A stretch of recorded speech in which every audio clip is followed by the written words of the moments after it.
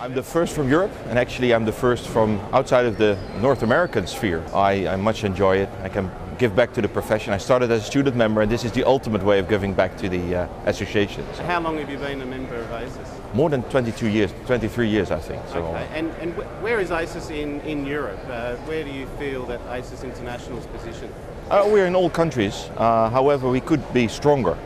We're strong in the UK, Sweden, Benelux, and in certain other countries I'm working on that. And we have a new chapter in Poland, so you know, it differs a little bit from country to country. This year we do another push because we have the 35th anniversary of the CPP, which is an extra way of giving it attention amongst our members.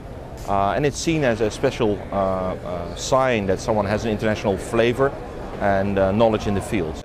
A huge attendance, the atmosphere was very good, speakers well, and I'm still receiving very nice emails from people who liked it. So I take all the credit for that, but it's actually our volunteers and the staff who've done it, and our keynote speakers and others. Well, ASIS is very successful from the past, so actually my year is only slightly changing, hopefully, towards the global footprint we have.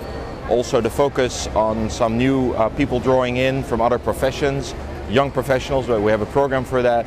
So I'm focusing on those areas, and especially also you know, really underlining the fact that we're international. By my accent, by my passport and all these things. So that's my specific focus this year. I've been last year when we also had a commemoration of 9/11, which was very emotional, very impressive. And this year it's bigger. We have a 2-day show. And very nice, we have integration of the CSO Roundtable, our counterterrorism workshop, certification workshops, as well as the other programming. So it's a really concentrated thing. So you know, we compete for time. Not so for money, but our members are busy people, they need to justify, and in this case they can justify coming to New York for this. From the Netherlands, live close to The Hague, was trained as a lawyer, then joined into the security profession, working with KPMG, a large bank, European Space Agency, and some other organizations, and at the moment I'm a consultant, because ASIS you know, asks a lot of my time. It's almost a full-time job. I have 2 full-time jobs, and you know, after this I'll see, but the security profession is my call, so to speak, in life. Thank you very much. Thank really you. Appreciate it. Okay.